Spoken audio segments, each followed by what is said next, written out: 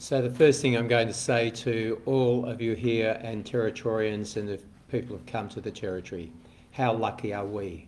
We've had 2 short lockdowns, no lives lost. Now this is getting to the point of being serious. We were trending up, now we're not.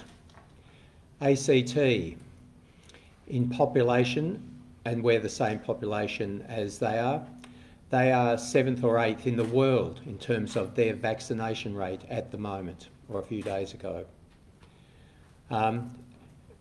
Who's going to take responsibility for the first death in the Territory?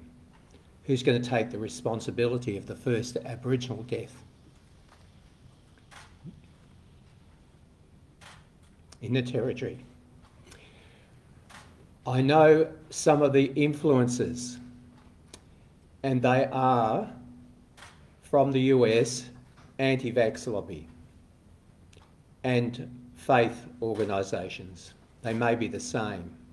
They're using social media, particularly in Aboriginal communities, and they've done this before when we had the measles outbreak, that there's a whole explanation that people won't get it, God will save us.